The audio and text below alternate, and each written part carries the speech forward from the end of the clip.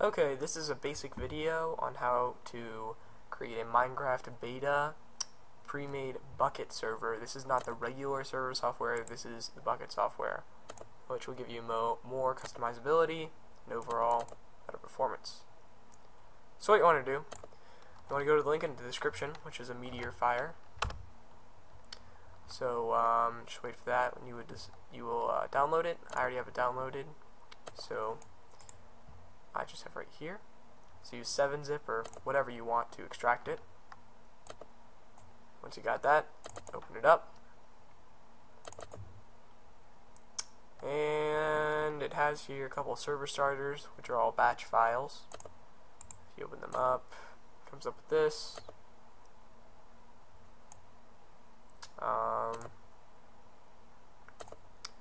Just go through each of these. If you have 32-bit, then use those, which is if you have 4 gig of RAM or less. If you have more than 4 gig, then use 64-bit. So personally, I have a 64-bit operating system. So what you're going to do is just double click on this. It should open up a window. Now, mine already has the server running right now, so I'm just going to open this up. It says your servers for it. It has if you want to have it online, if you want to make it so that people can hurt each other, if you want to spawn animals and mobs. Don't mess with this, that's bad. Server port, if you want to run more than one server at once, then you can arrange this. Right now I have 2 up right now, one's running on 25565, one's running on 25564. Okay, we'll just set this one to be 3 so that I can show you guys what it looks like. Spawn protection is just how long someone has invincibility after they spawn. So, this is just server log. Well, it says server. Don't modify the names of any of these, that'll mess it up. It doesn't have any plugins in it right now, but a really good one is Essentials. If you want that, the URL for that, just send me a message on YouTube, and I'll get that to you. So, once you get this, it's going to start preparing your world, which is saying preparing spawn area. That should just take a couple seconds. So, just let that run. Preparing. This is what the server will always look like. You can type into it, enter commands, so that's pretty useful. So once it says done in like a seconds, that's off.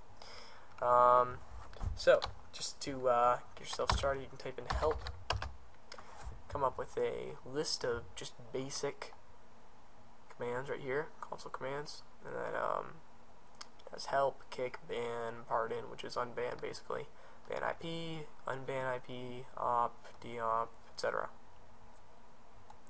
Essentials is a really good pack just because of how it makes commands a lot more easy to use, and there are tons of stuff. So to save the map, you just hit save-all. Stop it, stop. And once it says console save complete, that's when it stops. Hit stop, it'll save it, press any key to continue.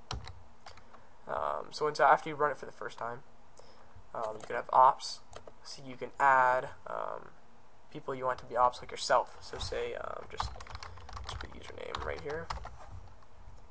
Put a hash in front of this. Here we go. Has banned IPs, banned players. Now it has the world file in here. If you have a world editor and you want to do that, then you can use that file right there, level.dat. A good one is MC Edit. That's a really great editor I found. Whitelist. That's a whole new thing.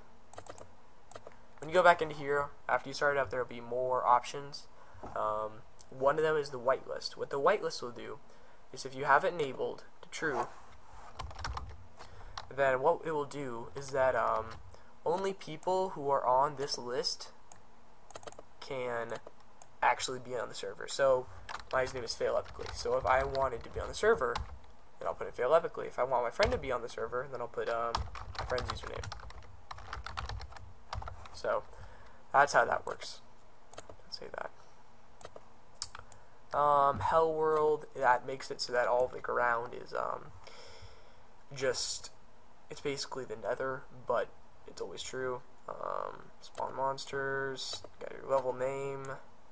If you change this without changing the name, well, if you do change this, it will delete your world and create a new one, so just a warning there. Got your level seed. One of them I use is 1011011101, which is a really good one. It's that. And online mode, if you want it to be LAN, then it's false. If you want it to be online for everyone, then it's true. So, then it says the last time it was updated or changed. So that's the gist of it. If you want to, there is, if you go to, I believe, just Google Bukkit plugins. Bukkit is B-U-K-K-I-T. Bukkit plugin list. Click on this. Comes with all of this stuff. These numbers on the right here, they mean the build number of your server. So you're going to want to have the highest build you can because it'll be more stable. So there's all these hundreds of plugins. They're makers over here, and the last time they were updated right here. So my favorites is Essentials. Really great plugin. Does pretty much everything you want.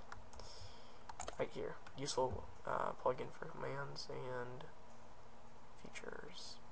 So, about 100 commands, made by a game named Essential Steam. Has version notes.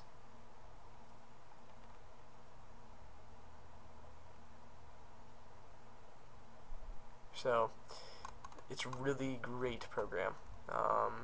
Spoilers, I don't think actually are spoilers. So, you can click on those. So, this is a really good plugin. If you need any more help with this, just send me a message through YouTube. And yeah, so also if you want me to do a Let's Play for any type of game, I can do it as long as it's on PC. I don't do Xbox. So yeah, just send me a message and do that. Thanks.